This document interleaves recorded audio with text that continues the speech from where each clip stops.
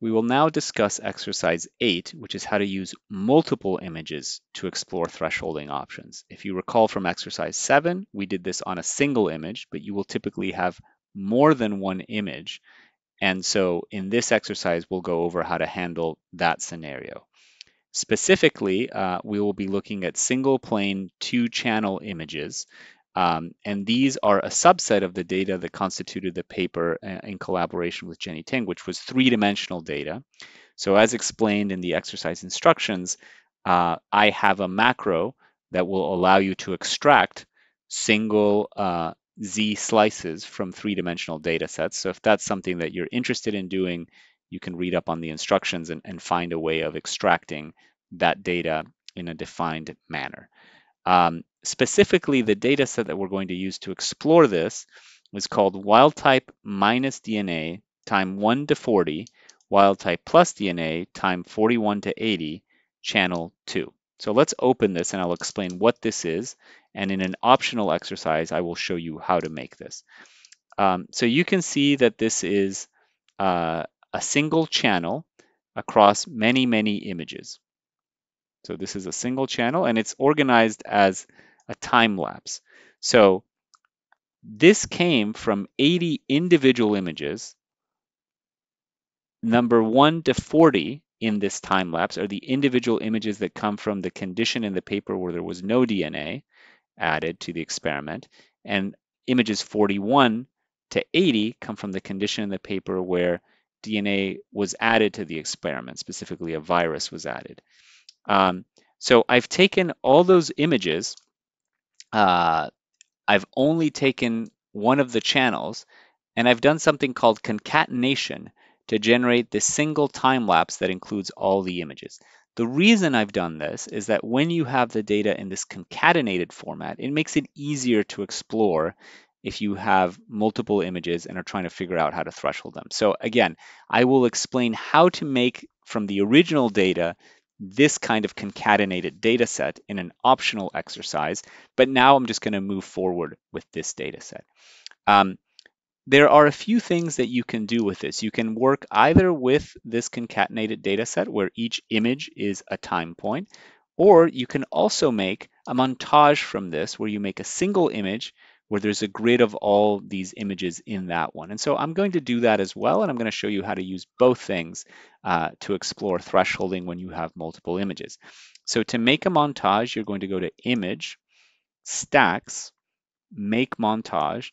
And one of the things you want to do is make sure that the scale factor is 1 so that you don't scale down this image. So when it was 0.25, it meant that it would reduce it in scale by a factor of 4 to 25% of the original. We don't want that. We want the images to look just as they did in sort of the original data. We don't want any borders. We don't want to label the slices or use the foreground color. So I'm going to say OK. And that creates this, which is there are 80 images here. Okay, and each of them are at the original resolution and have the same number of pixels as this image. Okay, so this can be useful to see across many images what any given threshold looks like. So let's do that explicitly using some of the tools that we learned in exercise 7. So if I look at this here, I can open Image Adjust Threshold and adjust manually and see what the effect is across all images. So this can be really useful if you're going to do a manual adjustment because none of the automatic methods sort of works consistently across all the images. This can be really useful because you will be able to see for a given manual threshold what the thresholded pixels look like across many images. So you're not going to be evaluating just on how it affects one image, but on many at once. So this can be a very useful tool. You can also use any of these automatic methods on this montage image. So for example, you could say, well, show me what Atsu looks like. Excuse me, I'm going to turn this off. Show me what Atsu looks like on this montage of images. So this will show you what would happen if you took all of these images and ran Otsu on them, you'd get a value of 37. Note that that's not that different from the 40 value that we used as our manual threshold in the paper. Now this can be risky because Otsu looks, for example, just as one example of thresholding, Otsu looks at the histogram and sort of divides it into two classes and finds the value for which you minimize the intra-class variance. And so that will work okay if they have sort of similar intensities across all images. But if you have a population of images or even one image where there are pixels that are much, much brighter, because Otsu is assuming there are two classes, that might drag the threshold out sort of much higher than it should be. And so whether, like trying to find the threshold by using an automatic method on a montage, it can be convenient, but it can also be completely wrong if you have different populations of intensities. Another approach that you can use, I'm just going to reset this, is instead of using the montage image, you can use, let me just minimize this a little bit, you can use this concatenated image stack. And so you can see what Otsu would look like if you ran it on each individual one. So for example, on this image, which is the first one, Otsu gives us a result of 37. If I move to this image, it gives us a result of 29. If I move to this image, it gives us a result of 56. If I move to this image, it gives us a result of 46. And the reason this is varying is that Otsu is looking at the histogram right now of only the image that we have selected. And so this is another possible approach. You can use the same method on multiple images individually on each one. And the consistency there is in the fact that you're using the same method, but you may get different thresholds for each of the images. And maybe that is the right approach. So for example, if you have certain cells that are certain images where the intensities are much higher than others, but they are sort of a bimodal distribution, this will work quite well. You can also use Otsu with stack histogram checked. So if you click on stack histogram, Otsu will calculate the proper threshold based on a histogram that includes all of the images in a stack, not just an individual one. And so be careful when you do that because the behavior of the auto button is not quite what one would expect. If you click this, it sort of does some weird calculation. I'm not sure what it's doing. The proper value is shown when you click on stack histogram. So you can see it's 34 if I do it on that one. If I unclick it and then click it again, it's always 34 because there's one histogram for the entire stack, and that is the value that Otsu is finding.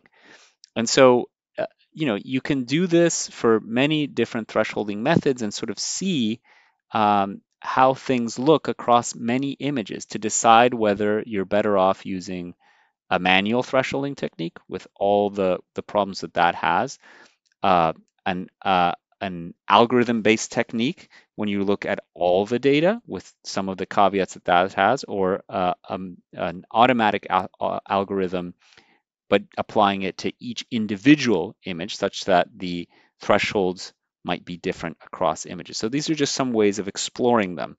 And so again, the reason that, for example, the stack histogram value is different from Otsu calculated on a single one is that they're looking at different pixels. Here it's only looking at the pixels from this image, whereas if you click stack histogram, it's looking at the pixels from all the images. So let's try a different approach to this. I'm going to hit reset here. Same data. I'm going to duplicate it, Control-Shift-D. And then I'm going to use the alternative method to explore thresholds, which is if we go here to Image, Adjust, Auto Threshold, we can say instead of Try All, we can say Otsu, White Objects on Black Background, Show Threshold Values in Log Window, and use stack. What this will do is it will calculate Otsu for each of these images and show me the result. So you can see that what it has done is it has applied Otsu thresholding, and it gives me the values for each of the 80 images here, and it has shown me the mask. So now if we want to, for example, look at them side by side, we can do this by syncing up these windows. So there's a command called synchronize windows in FIJI. Which is also, I think, analyze tools, synchronize windows. If I synchronize all the windows, now if I scroll here, it will be on the same plane in this uh, sort of time lapse stack, which in our case corresponds to the different images. So I can see if I did Otsu on each individual image such that the thresholds are different in each one, what would that look like? So this is just one way to conveniently check visually whether this makes this is giving results that make sense. Another way that we can do this is we already have this image, we can compare it to a montage of this one. So if I'm going to unsynchronize the windows in case that breaks something. So I'm going to go here, say images, stack, make montage. And so now I have the raw data and the resulting masks. And I can even put these two together um, to make a little stack where I can toggle back and forth and see if I think that these masks are a good idea. For this to work, we have to do a few pre-processing things to be able to put these together in that mini stack. So first, it's convenient to rename this. So if I go to image, rename, I'll call it montage mask. This just helps keep us track of which one is which. And then you can see that this is a 16-bit image, whereas this is an 8-bit image. So we need to convert them to be the same kind. Otherwise, it won't let us join them. So I'm going to go here and just say image type 16-bit. Once we've done these things, now we can put them together. And so there are different ways, as I said, of doing this. I'll show you one. You can go to image, color, merge channels, and we can put this one on a grayscale. So we'll set that up as montage. And then we can have this other channel.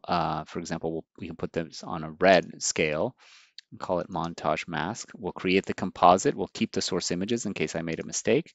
And so now what we have is a 2-channel image, which we can use the channels tool to toggle between them. This is the mask channel, and this is the data that was used to create that mask. So by toggling back and forth, you can see perhaps more easily whether that thresholding method made sense.